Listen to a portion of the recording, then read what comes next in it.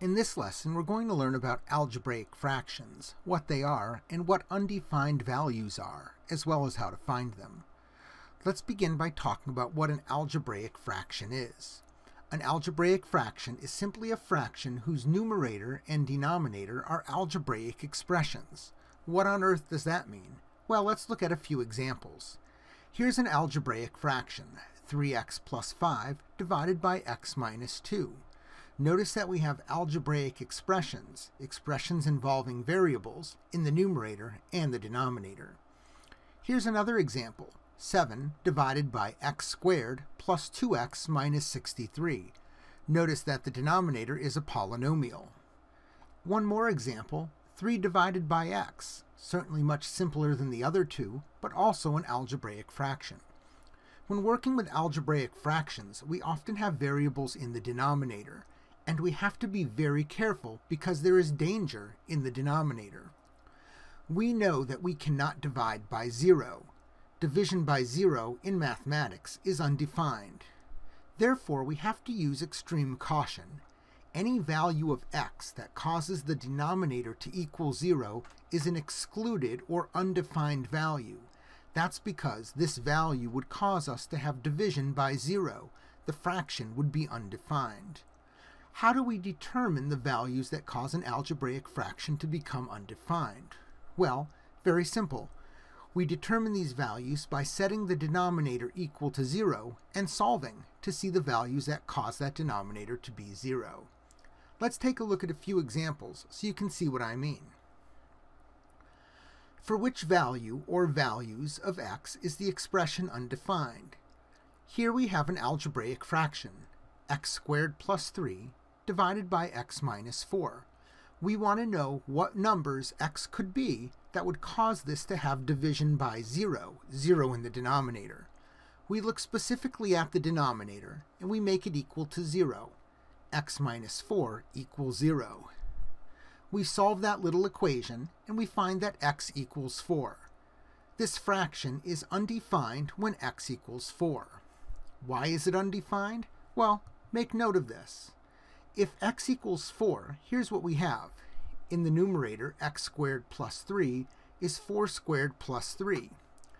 In the denominator, 4 minus 4. That would give us, in the numerator, 19, and in the denominator, 0. We cannot divide by 0. It is undefined. Therefore, x cannot be 4 for this algebraic fraction. It is said to be the undefined value. Sometimes mathematicians will write this using set notation. They'll put the undefined values in these squiggly brackets, also called braces, in order to list them out. Let's look at another example here, this one for you to try. We have an algebraic fraction, x squared minus 1 divided by x plus 8. Can you identify the values that make this expression undefined? Please pause the video here and give it a try.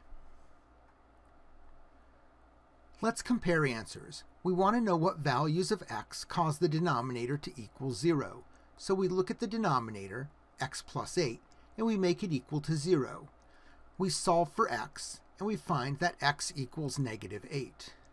This fraction is undefined when x equals negative 8. We could also choose to write this using set notation, putting the negative 8 in the squiggly braces. Remember why negative 8 is the value that makes this fraction undefined. If we were to substitute negative 8 in place of x, we would find that we have 63 divided by 0. We can't divide by 0, and therefore negative 8 is an excluded value. It causes the fraction to be undefined. Here's another one for you to try. Can you find the values of x for which this expression is undefined? Please pause the video here and come back when you're ready to compare answers. Let's compare answers. We want to know what values of x would cause the denominator to equal 0. We set the denominator equal to 0, 5x minus 1 equals 0, and then we solve the resulting equation. We go through a few steps to get there, and we find out that x equals 1/5. 1/5 is the excluded value that causes the expression to be undefined. So this fraction is undefined when x equals 1/5.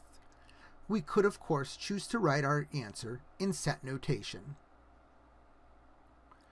Sometimes these problems can be a little bit trickier. Look at example 4. Here, in the denominator, we have a trinomial, and it's much more difficult to solve this equation because we have both an x squared and an x. So here's how we'll do it. We will factor the denominator and then set each of the factors equal to 0. Here's how it's done. We want to look at the denominator x squared minus 5x plus 4 and set it equal to 0. In order to solve this equation, what we have to do is we have to begin by factoring. We factor the polynomial to x minus 1 times x minus 4. Then we look at each factor separately. We look at the x minus 1 and set it equal to 0, and we look at the x minus 4 and set that equal to 0. We solve each of those little equations. On the left, we have x equals 1. On the right, we have x equals 4. Those are the undefined values. This fraction is undefined when x equals 1 or x equals 4. We could choose to list this using set notation. If you do, you separate the two numbers by a comma. Notice that I put the smaller number first and the larger number second. That's customary to do. Remember what these two values mean.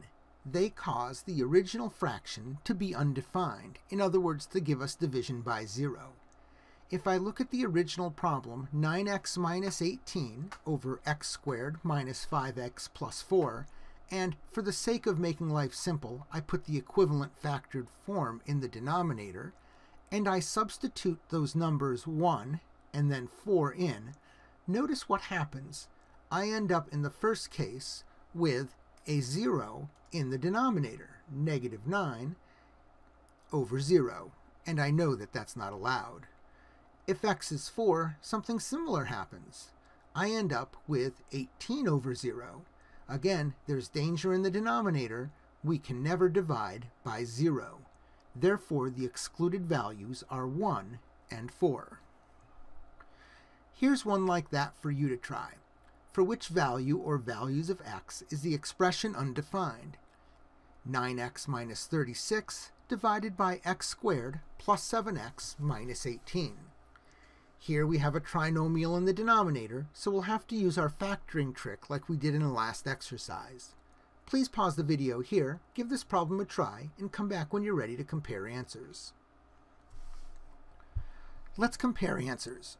We began by factoring the trinomial, x minus 2 times x plus 9.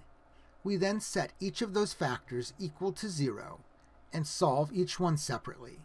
X equals 2 and x equals negative 9. These are the two values where the fraction is undefined. So the fraction is undefined when x equals 2 or x equals negative 9. Remember, you can write this using set notation. Be sure to put the smaller number first and the larger number second. Let's end with one last example for today. X plus 8 divided by x squared minus 49. You might recognize that denominator as a difference of two perfect squares, which can be factored. Go ahead and find the undefined values for this fraction. Please pause the video here and come back when you're ready to compare answers. Let's compare answers. We begin by looking at the denominator, x squared minus 49, and setting it equal to 0. We then factor x plus 7 times x minus 7 equals 0. We look at each factor separately and set that factor equal to 0. When we do, we find that our excluded values are negative 7 and positive 7. So this fraction is undefined when x equals 7 or negative 7. If you choose to use the set notation, be sure to put your smaller number first and your larger number second. Something really cool happens here. Notice that we have both positive and negative 7 at the same time.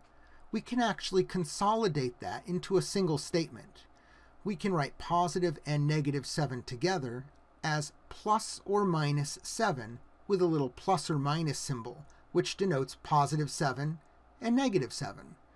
And if you choose to do that, you could say that this is undefined when x equals plus or minus 7, which means positive 7 or negative 7, as well as using set notation.